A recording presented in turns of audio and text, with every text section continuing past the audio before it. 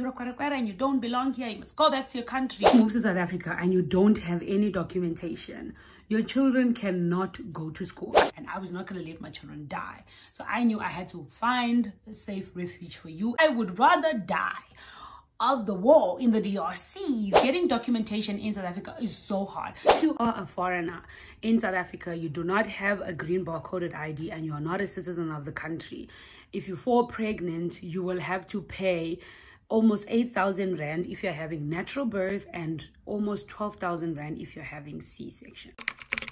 What is up, everybody? Thank you so much for tuning in today. I'm Sister Machalia Gapsis, go with contagious energies. Thank you so much for tuning in today. If you have not subscribed, please consider subscribing below, turning on the notification bell so that you are notified every time we post a video. Firstly, I'd like to apologize that I have not posted any content for almost a month, I think. I was aware I took a short left and my content took a short right. I thought I was gonna, deliver on the content and be consistent, but where I went, it was just too much of a vibe for me to be like, let me sit down and record a video. What it's like growing up in South Africa and why I feel like other foreigners should not move to South Africa. So a disclaimer, everything that I'm gonna be sharing in this video is based on my experience. Without any further ado, let's get into the video. What was it like growing up in South Africa? As much as South Africa is a beautiful country, beautiful people, everything in South Africa is great, being a foreigner in South Africa is the hardest thing for me, I feel. And if you think it was hard for me when I first came to South Africa, because when I first came to South Africa, I was like, what, 6 years old? I was five turning 6, okay? And I've been in South Africa ever since. I've lived in South Africa for the longest of time. So we came here and my father, like I always mentioned in my video, my father has a lot of kids. I don't know why I always put it out there, but the struggle was real. When I started grade 1, I remember, I think we were paying like 50 Rand a year. I could be wrong, but I do remember at some point in my primary school years, I was paying 50 Rand a year. And with that 50 Rand, my dad couldn't afford because he had other kids in different schools with me and my brother that went to the same school. And then I had my other siblings who went to different schools. I think I've mentioned it in one of my videos. I'm going to put the link up here so you guys can watch it if you're interested in that part of my family dynamic, okay? So I went to school and in grade 1, I obviously did not know the language. I didn't know anything. All I knew was I needed to go to school in this country where I know nobody and I was very young. So obviously for me, it was easy to adapt to the language, okay? But I think my hardest thing about growing up in South Africa, I mean, I cannot hide from it, is the xenophobia. Like, I experienced xenophobic attacks from a very young age. And I recently experienced it today, but I will get into more about it in the video, okay? So the first instance I remember, okay, so it did happen, like from what, grade 3 or whatever, but the one that stuck with me my entire life until today was I was in grade 5 and my family, obviously we came from, humble beginnings, okay, the humble of humbles, and I never used to take lunch to school because we couldn't afford it. We were in a different country. My father was trying to find his feet. He was trying to find work to, to feed his entire family. And there were 11 of us at home, including my parents, right? So it was a lot. It was a lot for him. So he did odd jobs. He did whatever job he could get for no matter what price, So I understand that some people are like, oh, but foreigners are doing, accepting, past minimum wage. It's because we are really desperate, okay? We are living in a country where we don't know where to start. Even if you're a doctor in the DRC and you come to South Africa as a foreigner, your doctorate does not mean anything. You are just a regular folks like anyone else. That's a situation that we found ourselves in. And in grade 5, and I was in the feeding scheme line. Feeding scheme is a place where they give children who don't take lunch to school. So I was in that line and this boy came up to me. So when this boy came up to me, he picked up my skirts and then he pulled me out the queue and he pushed me. So I fell on the ground and he's like, you're a Kwara and you don't belong here. You must go back to your country. The clothes you're wearing, the food you're eating, everything is privileged, for you and whatever. And I mean, how school kids are. Everybody was in tears. Like everybody was like, ha ha ha ha ha ha. Like I was the joke. It continued. My mom is a Congolese woman. So a Congolese woman, you can spot her from a mile away. So my mom would wear her, Ankara. It's very bright. She's very proud. But every time she'd come to the school, I would always wish she didn't have to, because I knew as my mom meeting the principal or the teacher or whatever, or bringing something that I forgot at home would be that everybody at the school would laugh at me that, hey, look at her, you know, she's different and she's a kwarakwara, because that's what they called me. You know, I was teased for a lot of things in primary school. I had acne, you can only imagine. They called me lunch bar. My gaps, people called it the slot machine. They were like, oh, we can go put coins and whatever. You know, the way I spoke, people laughed at me and said I sounded like a man. So I went through the most. Okay, so even when I speak about what I love about South Africa, I'm speaking from a point of privilege, because I've outgrown all those other things. You know, I can stand up for myself now. I'm able to say no is no, and if you say something to me, you best believe I will come after you. You understand? So growing up in South Africa obviously was hard, because it's not my country. You know, even till today, I always tell people, like, as much as South Africa is the only country I know, because I've been rejected so much, I'm just like, I don't want to say South Africa is my country, because they don't even want me, you understand? And getting documentation in South Africa is so hard. A lot of people online make it seem as if you just click your finger and boom, you're a citizen of South Africa, or you got a green barcoded ID, or you have a status. That is not true. I lived in South Africa. I think I got, like I mentioned, I came to South Africa just after apartheid, so it was like 96, 95, 96, somewhere there, right? And then I got my green ID in 2015. From the 1990s to 2015, that is how long it took the South African government to be like, okay, you've been here long enough, here's an ID. And even with that, it's not a thing of we just, you know, applied and received it. No, we applied and applied and applied and applied. And then we ended up going to some lawyers, and then the lawyers were like, no, you know, you shouldn't have reapplied. So the lawyers went to Home Affairs and fought our battles, and that is how we got our green barcoded ID. And we were like, oh, we got a green barcoded ID, you know, life is gonna change, we'll be able to get the same privileges South Africans have. It's a lie. You don't have anything. It's just that you move from going to Home Affairs every 4 years to never going to Home Affairs again. Honestly, a green barcoded ID for me did not give me any privilege or anything. So for me personally, people coming in South Africa, I just want you guys to know, you know, foreigners coming to South Africa, I want you guys to know that social media sells you a dream. Let me put it like that. The video I made about what I love about South Africa, like I mentioned, it's coming from a point of privilege.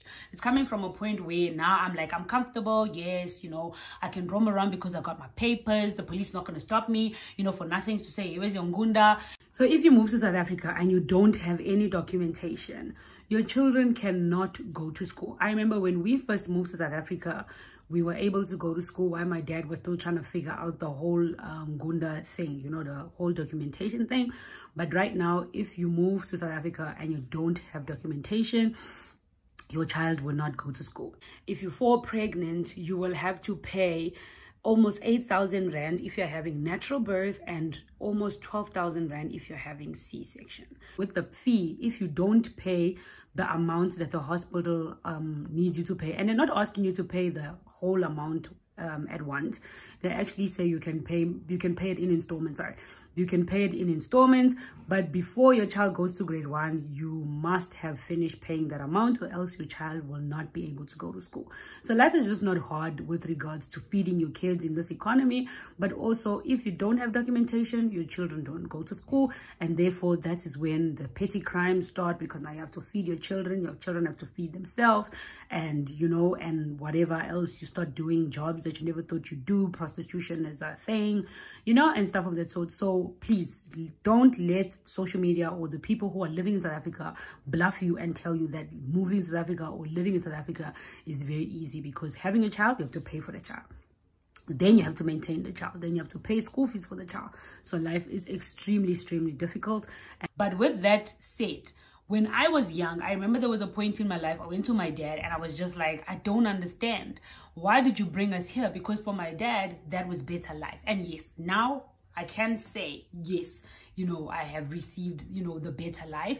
But at that moment, you know, when I was going through all the teasing, the bullying, the whatever I was going through, you understand it? To me, it was just like, I would rather die of the war in the DRC than come here and be a laughing stock to everybody, and everybody make me feel small, you understand? Because for the longest time in South Africa, I had suppressed the person that I was.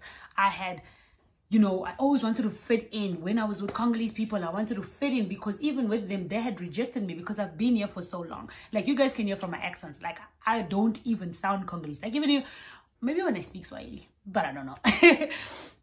You know, so even the Congolese community always felt like, oh, you're trying to act too South African, so they like rejected me. And then the South African people were like, you're not one of us. So I was like in between. So whenever I was with a specific group, I always tried my best to lean to that side and become a chameleon so that they don't see, you know, that that person is different or that one is different. You understand?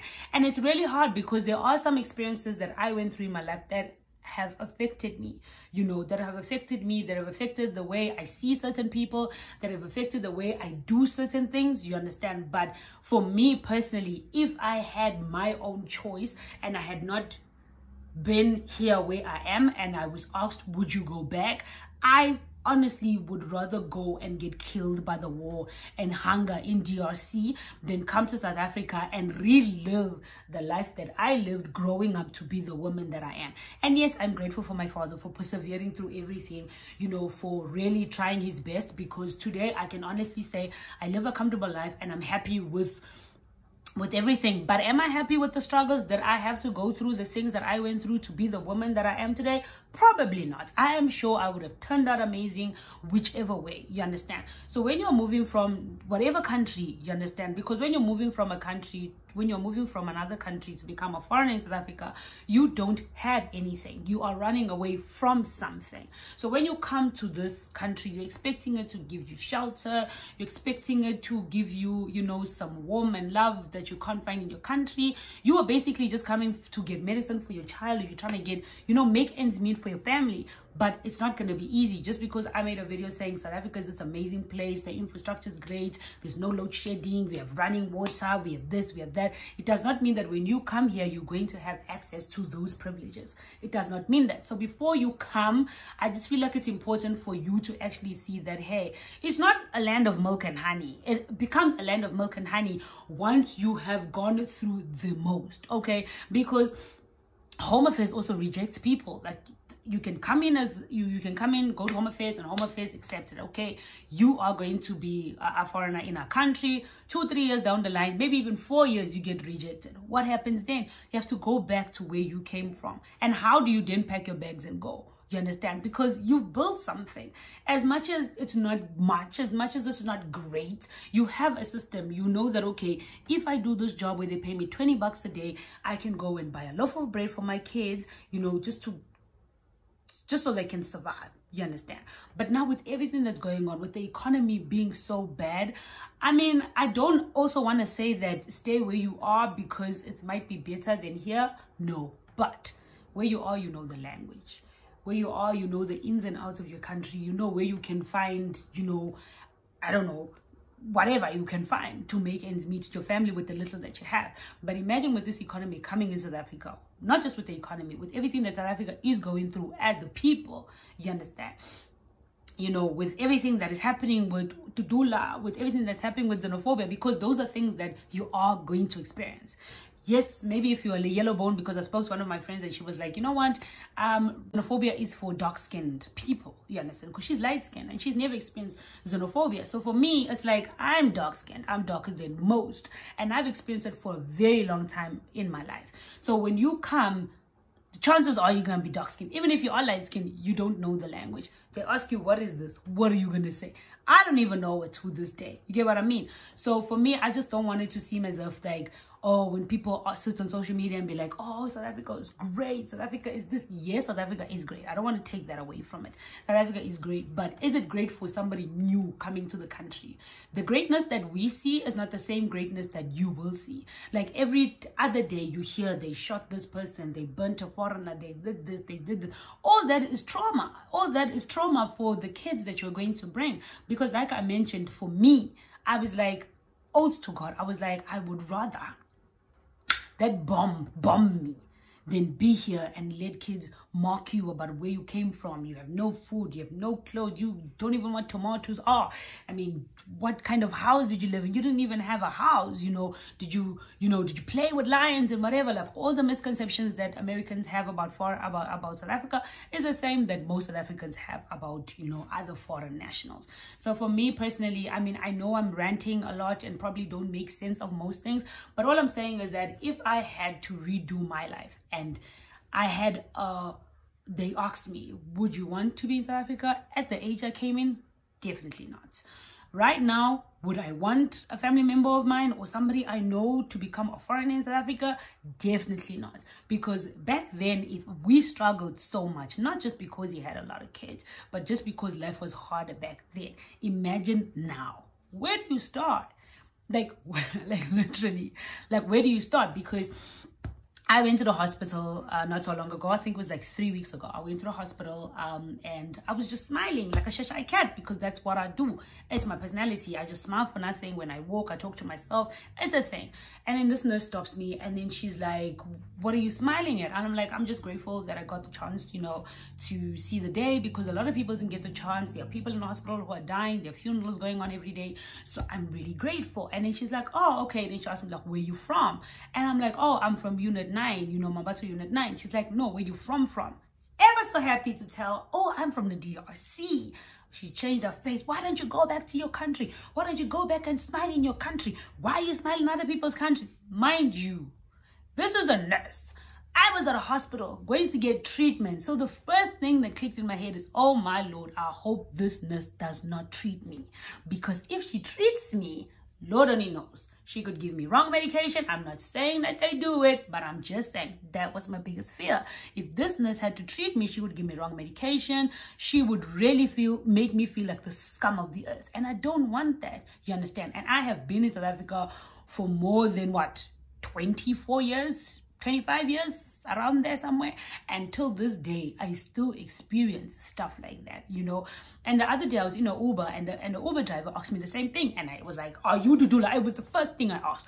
Are you the doula? And he's like, no, I'm not. I'm like, okay, I'm from the DRC, but I'm married South African. Then he's like, you should always lead with that. Always, if you're scared that somebody's going to attack you or somebody's going to make you feel a certain way, always lead with the fact that, hey, I am married South African, but I'm Congolese. And I'm like, I don't want to live that life. I don't want to live a life where the first thing I have to throw in people's faces is like, I'm married South African guy. No, it should just be that I'm Congolese and that should be okay. I'm legal. You want to see my papers? My papers are here. Yeah, well and good. But even till this day, I still walk around in fear at my age. So imagine you bringing in other people, here. I know this video is longer than I expected it to be, but this is just honestly like my honest truth. I just feel like, don't let the social media or the people you talk on the phone fool you, because there are some people you are having conversations with them on the phone like, South Africa is great, but they are living the worst life ever.